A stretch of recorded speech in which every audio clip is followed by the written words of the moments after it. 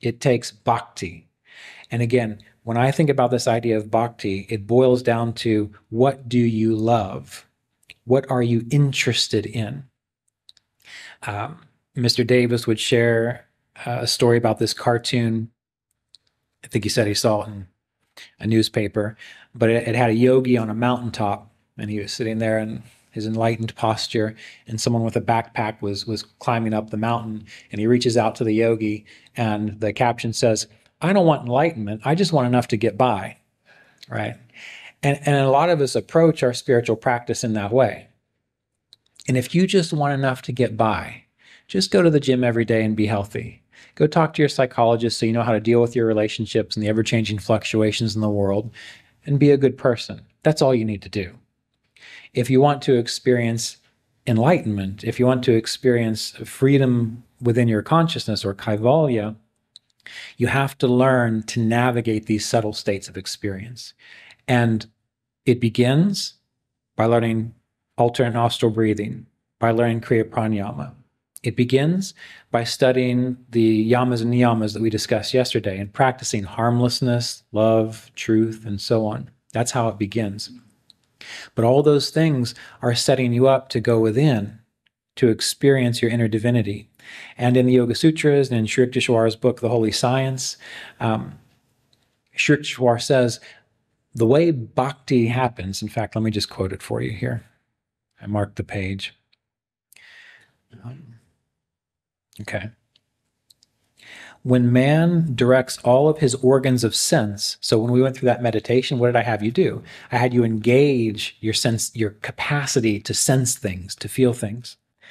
When man directs all his organs of sense towards their common center, the sushumna, the central channel within the spine, this is the door of the internal world. He perceives his God-sent luminous body. What is your God-sent luminous body? It's your body of prana, of life force. Many of us think that if we can see the luminous body, that we'll see someone just glowing, you know, as if they're a light bulb that's shining. And that's good for making physical images to give you a sense of what's going on. But the way you feel that and sense that is through your inner sensation, your ability to feel like the warmth within your body. And that's just a way of accessing it. So you begin to use your feeling of sensation. And then he says, and then you begin to hear a peculiar knocking sound, the pranava shabda, or the word of God. So shabda is sound. Pranava is this universal life force. And in the model of Sankhya philosophy and yoga, remember, it's all about vibration. So nature, prakriti, divine mother, and so on, purusha, spirit, when there's an interaction amongst these things, a vibration develops. And that can begin as light and begin as sound. It's the subtlest thing that we can experience. It's incomprehensible to us. So don't think that you can put words to it really. You can experience it, but you have to go through the yogic process to get there. But this vibration moves from light and sound until it eventually becomes our capacity to act and perceive. It becomes a mind. And then it eventually becomes the subtle qualities of sound and touch and taste, until it eventually becomes the physical stuff that we experience. So it flows downward. And remember, as I said yesterday, what's up here does not require what's down here to exist, because it comes from here. In the same way that my father does not require me to exist, but I require my father to exist. You understand that kind of process? So we're learning to feel our way back up through this. And the majority of Sri Yukteswar's Holy Science is encouraging you to learn to feel deeply into this pranava, into this life force. And the way you start is by feeling the energy of the body. And you do it in such a way that it is non-judgmental.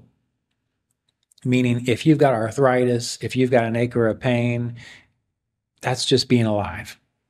So you just look at it as a sensation that you're feeling, because we're trying, in a sense, go beyond duality here. So we feel it without judgment. And oftentimes that can be very healing in and of itself. Usually, when a person has a problem, whether it's emotional or mental or physical. What makes it worse is the fact that they feel like they've got the problem. Whereas if they just said, I've got an ache or a pain, and they moved on, it wouldn't be as debilitating for them. So that's why you move into this space of observation. And once you begin to feel deeply into the physical sensations of the body, and you begin to feel more subtly into the movement of prana and life force, eventually you begin to hear a sound. And some of you can hear it already, usually in places like this, where a lot of meditation prayers happen. When it gets real quiet, like for example, if the AC went off and we didn't breathe, you could hear a high-pitched sound or a ringing, which many people think they've got tinnitus, but it's that kind of hum or buzz, or even like the sound of crickets. Some people hear like a sound of crickets, and it's very faint. This is the initial sound of Om as we can perceive it with our conscious awareness. And as Sri Yukteswar says, true bhakti is baptizing ourselves in this experience, because the sound comes from, in a sense, this highest level of manifestation as far as we can perceive it. And every time we direct our awareness up to it, we are purifying ourselves, we're lifting ourselves up into it. And anything that's holding us down, it can't keep holding us down if we want to go up there and experience it, right? Just like if you want to be more successful in life, you can't keep hanging out with your loser buddies, right? Because if you do that, you're just going to keep making the same mistakes that they do.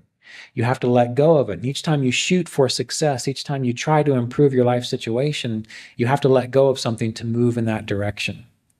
Mr. Davis would often say one of the biggest problems that people on the spiritual path have is they don't want to let go of that which no longer serves them. They essentially want to stay who they are and still experience more light in their life. And if there was that light in your life where you were, you wouldn't need to be searching for it, right?